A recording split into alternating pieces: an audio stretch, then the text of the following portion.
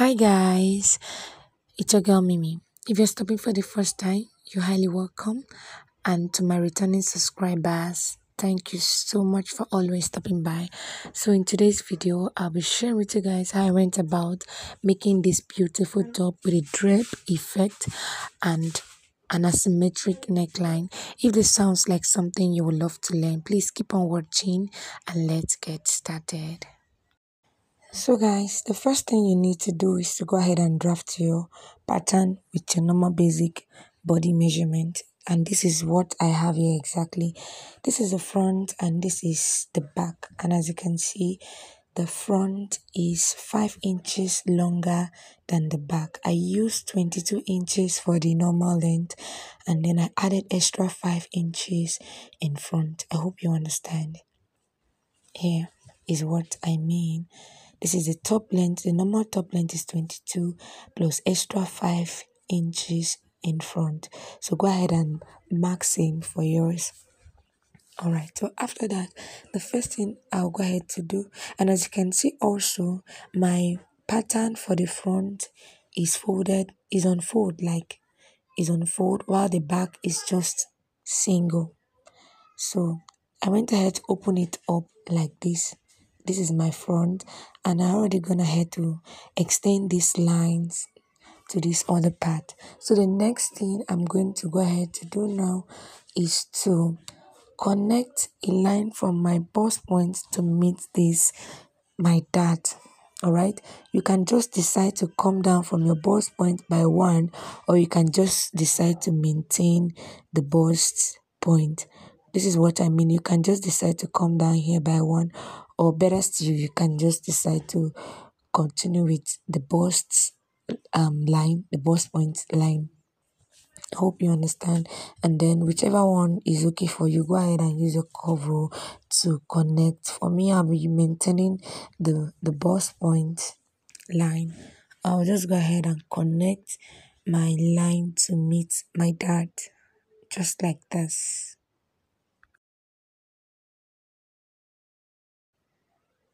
So after I was done, this is what I have. I'll just go ahead and extend this line to meet the full length of this top, just like you see me do. Go ahead and extend your line to the 5 inches we left in front. Now, so after that, the next thing I'm going to do right now will be to, from that line, I'm going to come in here by 3. Yeah, you can decide to use 2.5, but for me, I am coming in here by 3, and then with my curve rule, I'm just going to connect it to meet that point. You can decide to make yours very sharp, but for me, I think I prefer the curve rule.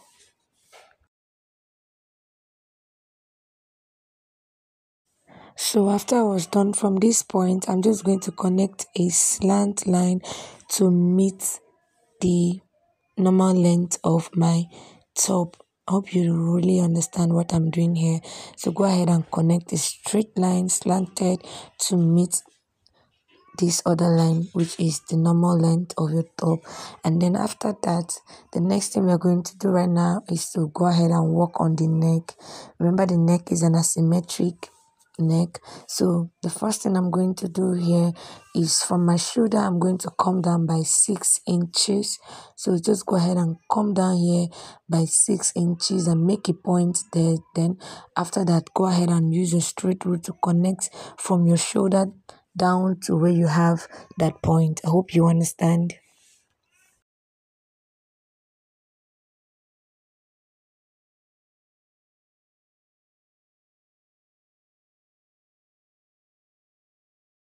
So after connecting the line, the next thing you do is to go ahead and bring your curve rule and connect this line with your curve rule and make sure it enters the neck curve. Just watch clearly so you could see what I'm doing. So I'm just trying to make sure I place my ruler correctly. Alright, so after that, go ahead and connect it just like this. Alright, so after connecting it, we're just going to go ahead and extend this other line to meet our armhole. Alright, just go ahead and extend it just like this, and then we're going to label this one here, our yoke, because we'll be needing to cut it out. So that's our yoke. And then after I was done, basically that's all for the front. So this area, I won't be needing this area. All right, so you just go ahead and watch clearly to see the areas I'll be cutting out. So I'll just go ahead and cut this out just like this.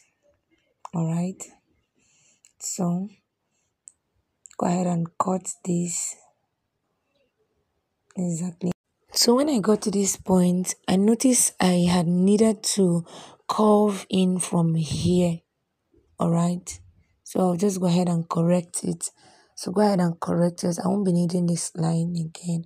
And then after that, I'll just go ahead and cut this out. So go ahead and cut yours. All right.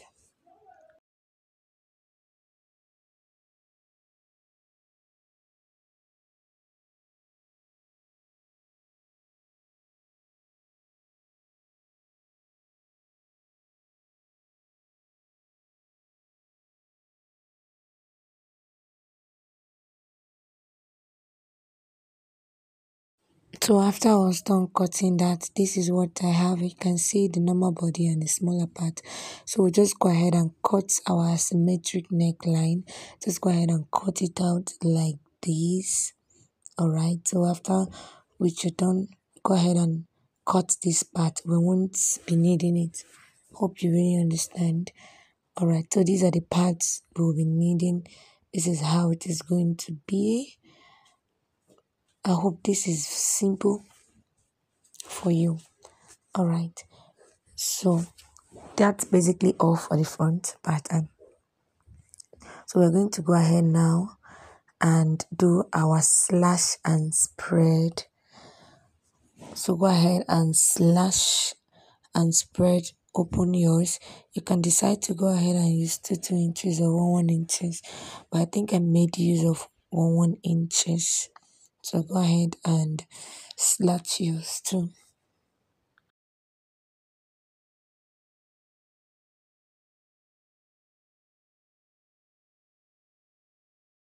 I'll just go ahead and keep slashing till I get to the end, and after that I'll just go ahead and cut them open, but make sure you don't cut to the end. So this is me already. I've gone ahead to cut mine, so go ahead and cut yours too. And then after slashing them just like this, the next thing I'm going to be doing now will be to place it on my fabric. So this is what I have, and then I'll be adding half inches at the sides, and then at the lower part of it I will add just 1 inch. So go ahead and add all the allowance that will be needed, and then after that the next thing is to go ahead and cut this out. I'm sorry it is a little bit fast because I really want this video to be a bit faster than the usual. Alright, I'll just go ahead and trim this. So go ahead and cut yours. So after I was done, this is what I have. You can see how my front pattern is looking already. Alright, so I'll just go ahead and notch this part. This is where my draping is going to stop. So I went ahead to duplicate this because one will be for the lining and one will be for the main bodies. So go ahead and cut the lower part of your clothes. Alright, I'll just go ahead and cut this. Remember, allowance on the sides that will be sewn. Alright, so after that, this is it. This is the front, and this is the front, the big side and the smaller part, and this is the area we'll be dripping. So we'll just go ahead and keep these two aside. Like I said earlier, I went ahead to cut two pieces for each of them. So this is my back. I already went ahead to cut this out, and then this is my sleeves that I'll be using, and then my yoke. I went to cut this on fold because we need to turn it So the first thing I will go ahead to do right now will be to bring my yoke, and then I'll place it like this, right side facing each other, and then I'm just going to sew using 0.5 inches, and then I will place my lining piece on top of it and sew using 0.5 inches. We need to turn this to give it a very nice finishing. So go ahead and place your lining on top of it, just like semi-do, and then you go ahead and sew your 0.5 inches. So I'll also go ahead and match the sides, and I'll bring it back.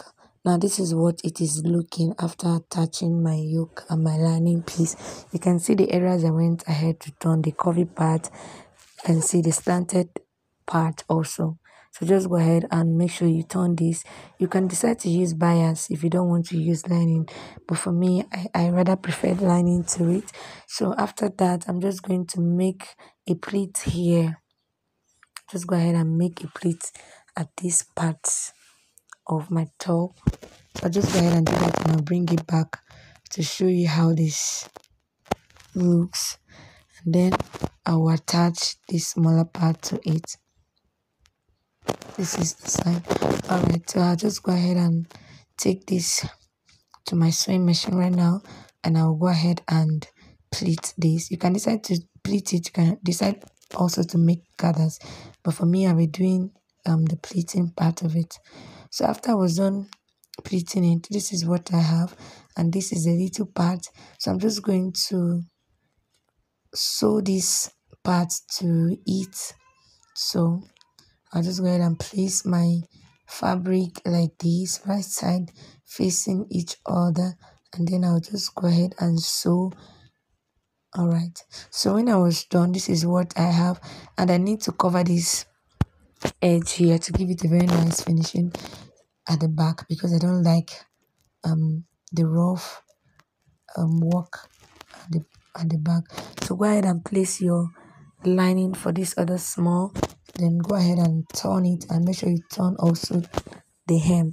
Now this is what I have, and you can see how this beautiful you can see how beautiful this is looking, and our top is almost ready. So the next thing I'm going to have to do, because I did not cut lining piece for the back, I'll be using my bias tip to turn the neck, and then I'll bring it back to show you how this looks. So after I was done, this is what I have here, and then for this, the lower part of it, I went ahead to turn it with a small piece of fabric, and then later on I'll be hemming this. I just went ahead to secure it with my pin first of all. So I'll just go ahead and attach my zipper to this. Alright, so just go ahead and attach your zipper to it, and then I'll do same, and I'll bring it back. So this is what I have after attaching my zipper. You can see how beautiful and nice looking it is. Alright, so the next thing I will just go ahead to do now will be to bring the front and the back together, place the right side facing each other, and then I will join them on the shoulder, and then I'll also shape them on the side using my body measurement. Alright, make sure it is well arranged before you can go ahead and do your shaping. So I'll just go ahead and do all of that, the shoulder and this shaping, and I'll bring it back to show you. This is how it is looking after I was done joining the shoulder and shaping it. You can see this, our top is coming out beautiful already. So this is what I have.